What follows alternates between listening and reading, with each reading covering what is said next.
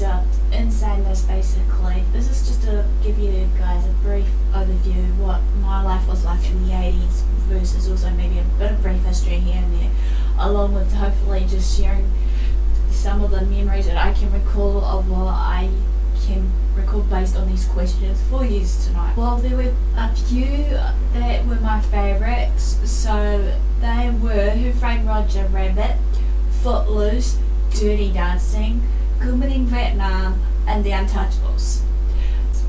There are again so many to list, and I can remember only watching some of them, which were the Looney Tunes, DuckTales, Garfield, Yogi Bear Show, Scooby-Doo, and Tom and Jerry. Number 3, what are they?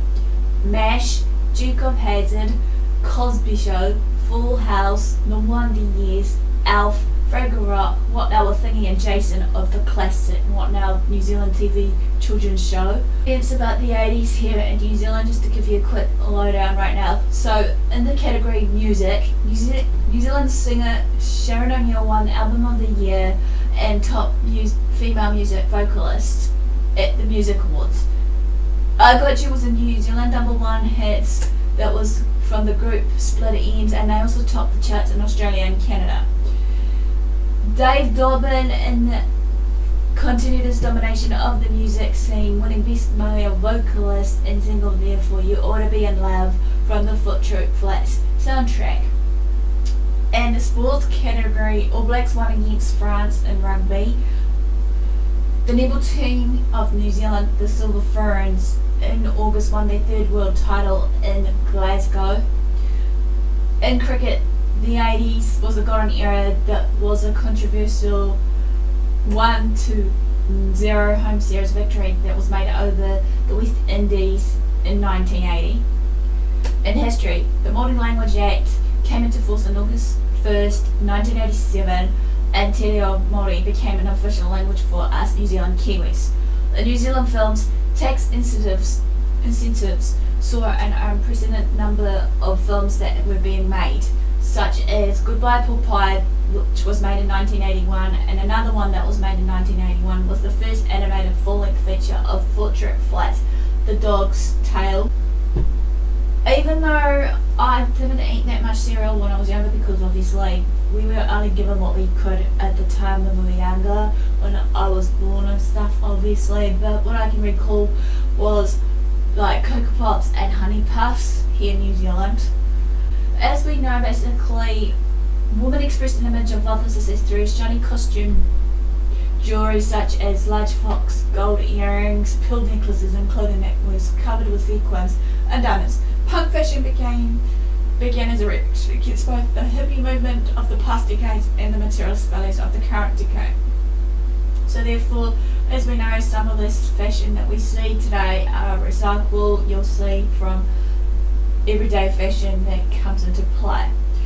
Obviously, for that also it consisted of light coloured lips, dark and thick eyelashes, and pink or red rouge, otherwise known as blush.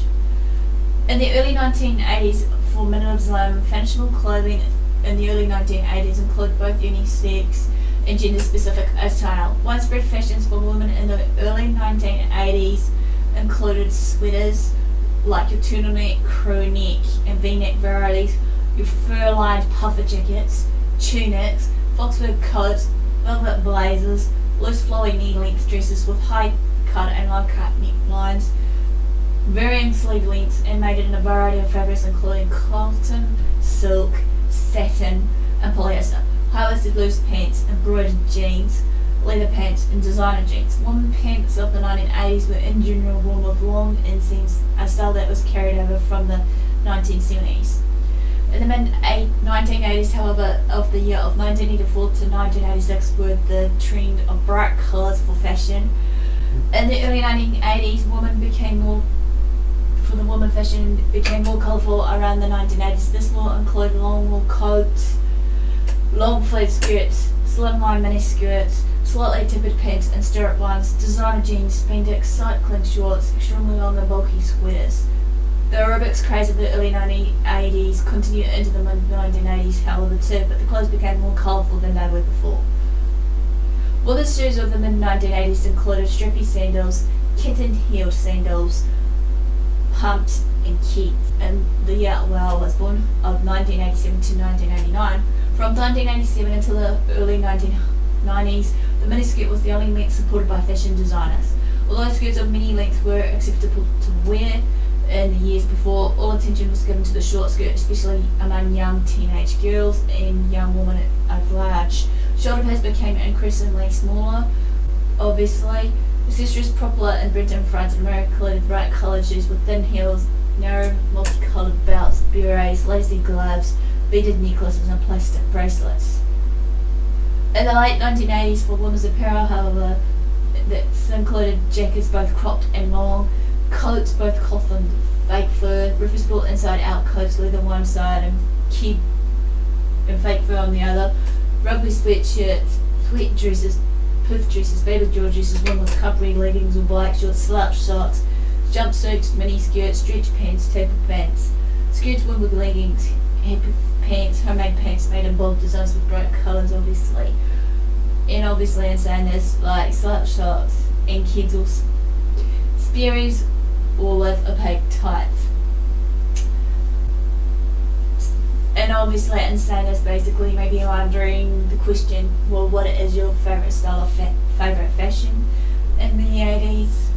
I've got to say that I felt kind of comfortable having mini skirts and actually denims in it, even though I didn't start wearing minis until maybe in my late teens. However, just to let you know, and that in saying this, that I also remember wearing overalls, like denim overalls / obviously I've seen some corduroy overalls that's just been on sale in certain places too.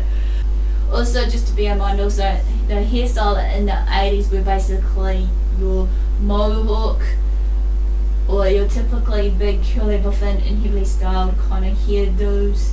Television shows such as Dynasty obviously helped popularise the high volume buffin and glamorous image associated with this. Women obviously from the 1980s wore bright heavy makeup, and some other hairdos as I mentioned has been known for mullet, mohawks, styles that are tall, jerry curls, flat tops and high top fades, which became popular styles. Amongst women though, however, large hairdos, puffed up styles, permanent waves and softer cuts typified the decade. Michael Jackson and Whitney Houston was one of the many of that I can think of in the 80s. One was Living on the Prayer by Bon Jovi, Time After Time by Cyndi Lauper, and How Will I Know by Whitney Houston, plus a few other songs of hers, as well as Michael Jackson's, as well as some other singers and bands that I can't think of at this point of time that carried over to the 90s as well, since I was a bit of a 80s, 90s girl since I was born as again in the late 1980s, which is 1987, and some of the good music started to come out.